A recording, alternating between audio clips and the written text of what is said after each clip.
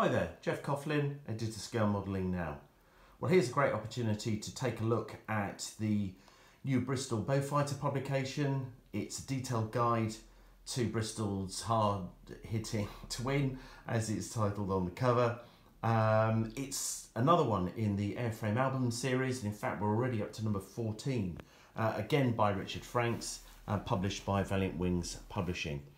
Exactly like the other titles in the series, what you've got here is a beautifully produced volume, about 178 pages, high quality art paper, and some exceptional reference is included.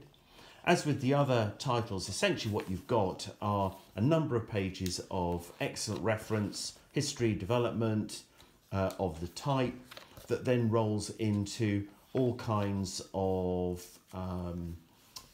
colour profiles, markings, but along the way you've got areas like this, as you can see, that have got fabulous walk around detail covering the internal and external aspects of the Beaufighter that are just invaluable for scale modelers.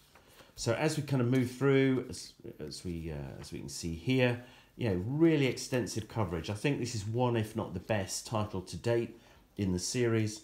Really exceptional quality, and gosh, there's so much reference in there. I said considerably more than there has been. But then the Beaufighter was developed considerably across its different marks and different types. So that's what I love about this particular section, as you can see here, with all the subtle differences that show up across the airframe as the type moved into different development phases. Rolling on a little bit here. Yeah, great section here on the camouflage and markings. And of course, this is where Richard Caruana's excellent profiles, colour profiles come into their own and give you the opportunity to create some really impressive models, but not least of which in terms of giving you an idea of what weathering took place on the particular types and the different theatres of operation and so on and so forth. And what you end up with is that rolling through. Oh, I've just spotted that one there. There we go. That's, I think it's a 45 Squadron aircraft. In fact, I've just finished completed a build of the new Revell TF Mark 10 in that colour scheme you can see there. So if you want to see that build, then check out Finish Now. The Revell pages are finished now, and you'll see that in there. But this is great too. Look at that. Some beautiful scale line drawings of the type, upper and lower camouflage markings, and just looking through to the end, you've got also a couple of really nice builds.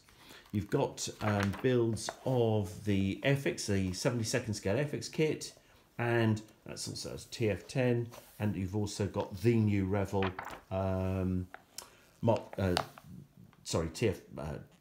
that's right, TF10, but 48 scale by Steve Evans again here. And well, blow me down, that's astonishing. I've just got to the very page, and would you believe it? Steve has done his in the same scheme that I did, and I used the Hallin's extra decal sheet, and I suspect he probably has too. What I love about what he's done here, he's gone on, and I've noticed a couple of things I've spotted. I've noticed that he's amended the long wing fillet, the leading edge fillet on the fin here, which needs a little bit of a reshape at the front end, and also he's added rockets to his model, which is great to see. That's a nice addition. Some lovely weathering there I noticed around the collector ring as well. Well done, Steve. Good job. Went a little bit further than I did with your model, so that's good to see. And then the title finishes up with the usual kit listings of all the Beaufighter kits that they've been. Currently all the accessory sets, decal sheets, and so on and so forth. So there we go, about 178 pages of extremely valuable research and reference, and a complete one-stop shop to the Bristol Beaufighter. If you're building the kit, buy this book. It's as simple as that.